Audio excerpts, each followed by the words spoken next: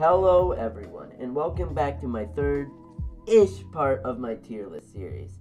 As you have probably noticed by now, I am not calling this the definitive third part. That is because I have decided to split the third part into two smaller parts. This video will only include the A tiers, while the next and final video will only include the S tiers. I have explained why I have decided to make this decision in the description. Watching the previous two parts is not required in order to watch this video.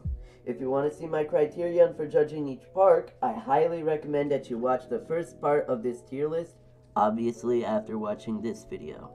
If you want to know which parks have already been covered without going back, here are the parks that I have covered in my first and second parts. If you like this series and want to see similar content in the future, be sure that you like the video and subscribe to the channel. Any little bit of contribution means a lot to me. With that being said, let's get straight into this video, starting and ending with the A tiers. Everglades National Park in Florida. This park is borderline B tier due to the ecological risks which are threatening the park's health. Many people know about the massive issue caused by the invasive Burmese pythons. Unfortunately, the problems run much deeper than invasive species. Water disruption, pollution, and erratic weather patterns are also putting the park in a precarious position. When considering all of those factors, I initially wanted to put it in B tier. I realized, though, that Everglades is arguably the most unique park in the country. Everglades is not just unique within the US, but it's unique within the entire world. Due to that reason, I could not justify putting this park in a lower tier. I just wish that the Park Service and the state of Florida would take more precautions to protect this extremely rare and valuable ecosystem. A tier. Rocky Mountains National Park in Colorado. Rocky Mountains show the literal and figurative high points of Colorado. It is an admirable, iconic park that shows why Colorado is one of the best states for nature lovers. Easy A tier. Kings Canyon National Park in California. This park is good. It has a lot of cool cliffs. It has the cool Kings Canyon, of course.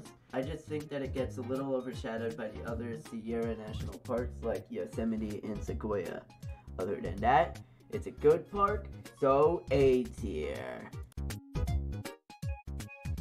Redwood National Park in California. Trees! This time, however, the trees are really tall. In fact, the tallest tree in the world is located within this park. Pretty epic, not going to lie. A tier. Zion National Park in Utah. While this is the last park alphabetically, it is the first park for being the best in Utah. Its colorful cliffs, stunning views, and fascinating landscapes makes this a shining gemstone in the Colorado Plateau. Additionally, Zion features some of the narrowest canyons and crevices found anywhere in the country. Easy A tier. Mammoth Cave National Park in Kentucky. Out of the 3 cave national parks in the United States, I would consider this cave to be the best. One might think that it's strange to say that considering that there's nothing particularly unique on the surface level. Instead, I'm only talking about the longest cave in the entire world. It's almost twice as long as the next biggest cave. And it's also almost exactly 420 miles long. Yeah. Major props to this cave and this national park. A tier. Great Smoky Mountains National Park in Tennessee and North Carolina. This is my favorite national park east of the Mississippi River. Before visiting this park, I would have assumed that it was going to be C tier max. After visiting, I will have to say that this is one of the most surprisingly beautiful parks in the US.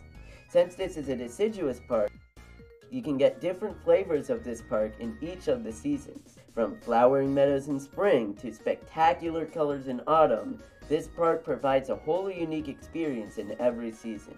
I would definitely say that this is a park that you have to see in person in order to fully appreciate. A tier. Haleakala National Park in Hawaii. This is another national park that I have actually visited.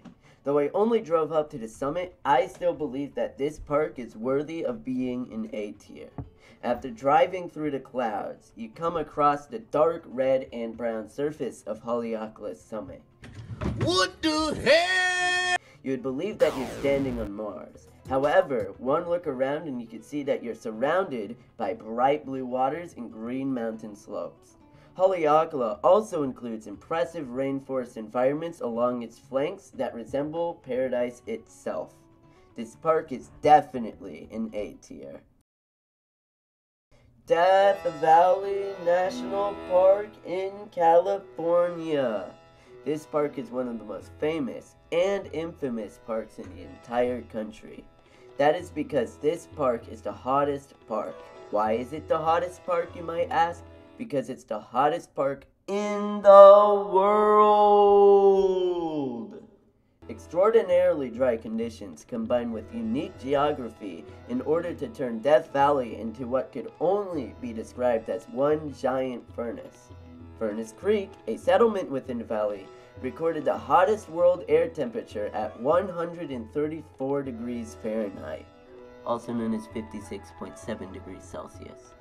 Besides the sweltering heat, Death Valley National Park also hosts beautiful vistas of the dry valley. Overall, Death Valley is a very special national park in the US, and it should be further appreciated. A tier. That concludes the third-ish part of my US National Park tier list.